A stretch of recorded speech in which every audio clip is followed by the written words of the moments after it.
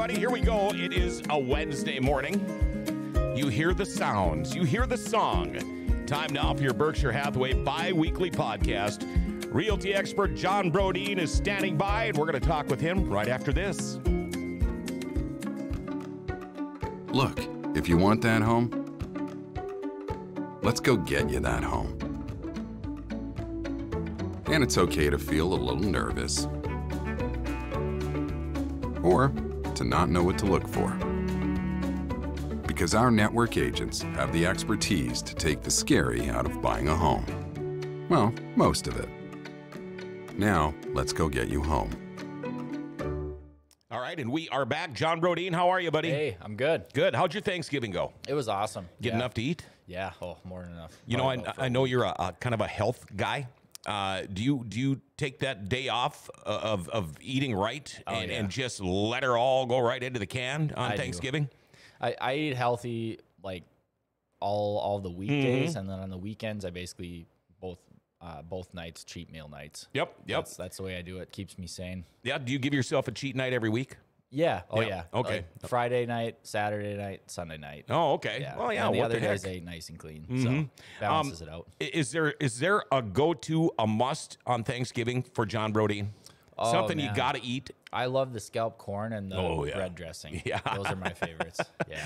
I got to admit, those are probably two of mine, too. Yeah. You know, we've been doing these bi-weekly podcasts for a while now. We know we have people tuning in and watching and viewing, but do you get a lot of questions from viewers and just people in general? I do. And so this week I specifically kind of asked for some questions on social media, and we got some really good questions to cover here. Okay. So the first question, my buddy Devin, he asked, can real estate investing be a viable option for people with other full-time jobs? So yes, 100%. Pretty much every real estate investor that I know, unless they inherited a ton of money or something like that, has started with a full-time job. And they usually live well below their means, and they're able to save up a ton of money. And they build up their portfolio until they are able to sustain themselves without working their job anymore. And some people decide to keep their job, especially if it's a job they really like. And other people, they decide to leave their job completely and be a full-time real estate investor. Oh, okay. Yeah. So rental properties is a lot of people. That's what they do. Yeah. Pretty much everybody I know started with a full-time job. Yeah. Now, you are one of these investors, aren't you? Yes. Yeah. And you have a full-time job. Are Yep. you ever going to quit working? Not for quite a while. I really like what I do. And Sure. Right now I have 5 units, and I'd probably have to get up to more than 25 units. Oh, wow.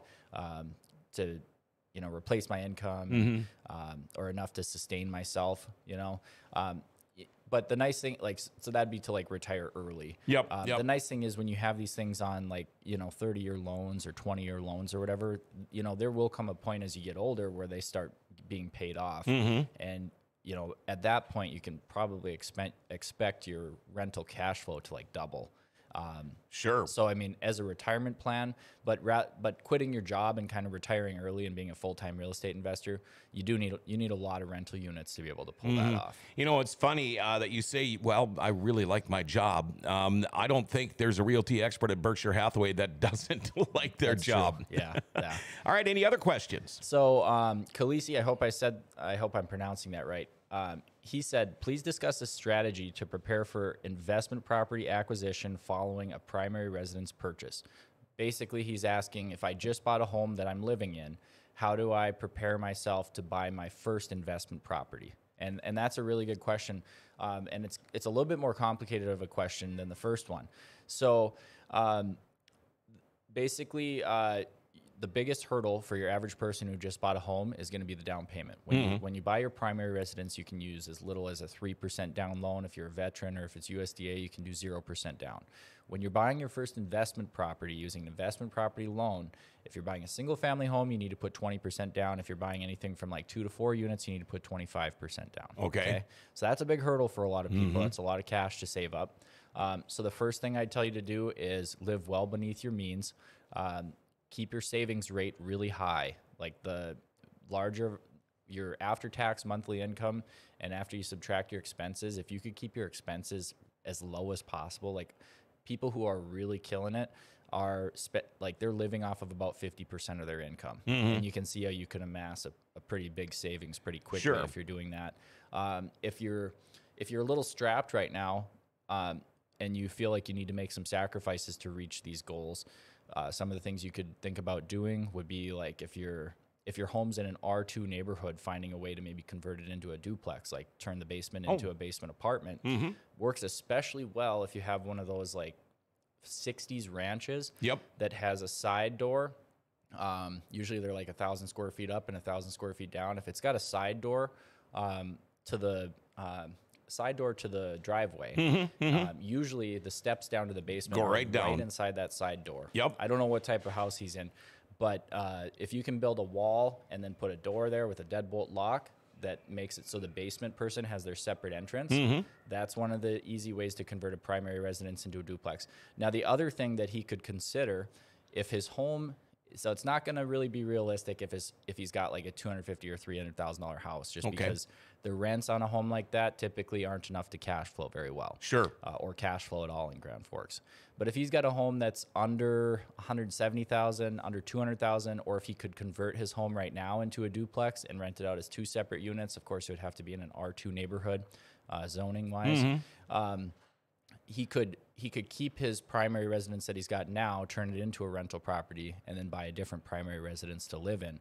That way he could acquire a new property to live in and basically put like 3% down on the new property and then turn his old place into a rental. In order to do that, you would probably need to get a lease signed. And the bank's going to be able to use like 75% of that rental income to offset the monthly payment on your current primary residence so that you can qualify for the loan on the new one. Now, when you're buying a rental property and you're going to stay in your primary residence, the way the bank looks at the payment on that property is they're going to do an appraisal on the new property that you're buying, the investment property. And if there's not a lease in place right now with a tenant, if there is a lease in place, they're going to use 75% of that rental income to offset the payment. So the debt to income probably shouldn't be an issue for you as long as you're buying a home that cash flows, buying a rental that cash flows. If it's not leased out right now and it's vacant, you're going to turn it into a rental. They're going to do a market rents appraisal when they do the appraisal on the property, and then you'll be able to use 75% of those market rents to offset the payment, so it's not going to hurt your, so it's not going to count against your debt to income ratio. And I will admit I cheated a little bit. This sounds like I'm talking mortgage talk. I did call up a lender yesterday. And I ran this buyer to make sure that I'm giving the right information. Thank you, Shanna. He really is smart. Now, say you, John, had one of these ranch houses like you're talking about, and you want to convert the basement into a rentable apartment. What all needs to be done? I mean, depending on bedrooms, you're talking egress windows, things like that. But what all, and is there a lot to do to make it into a rentable income property, the basement of your house? I mean, it could be as simple as just renting out a room in your basement. You can do that. That's a way to generate some income. A more permanent option is converting it into a duplex. To convert it into a duplex, you're going to have to build a wall and add a door to make a separate entrance for the basement apartment person. You're probably going to need a common area, or else you're going to need to add washer and dryer upstairs so that both tenants can use a washer and dryer. One of the things I'd highly recommend is getting the electrical separately metered. And maybe adding some electric baseboard heaters that the basement tenant uses to heat their property. So they've got their electrical bill that covers their heat and electricity. Then the upstairs tenant has their own electrical bill that covers the gas for the furnace, which is used to heat their property, and then their electric usage. What you can do is just add a second electrical panel, make sure all the basement is on one panel, make sure the upstairs is on another panel, and then have the electrician install a second meter socket, and then have XL Energy come in and install an electrical meter. Of course, you're going to have to add, a kitchen down there. If it doesn't have a bathroom already, if the basement's finished, you're mainly just going to have to add a kitchen down there. Having little plumbing work. Yeah, a little plumbing work. Having 2 bedrooms is much better than having one for rental purposes too. Then you need egress windows if you're adding a second bedroom. I put an egress window in my house, did it myself with the help of a good friend of mine. Not the easiest thing to do, but not that hard to do either. Not that hard to do either. Depending on if you got a block basement or a concrete basement, or I guess there's still some wood foundations out there too. And to hire that out probably costs about $3,000. If you're hiring out, adding a second second electrical panel and a second meter socket. It's probably also going to be about $2,000. I had to do that on one of my duplexes. Okay. That's what it ran me. So yeah. Okay. But you know, if you're not able to have a great savings rate, so you're like, how am I going to get that down payment? This is one of the ways that you could do it.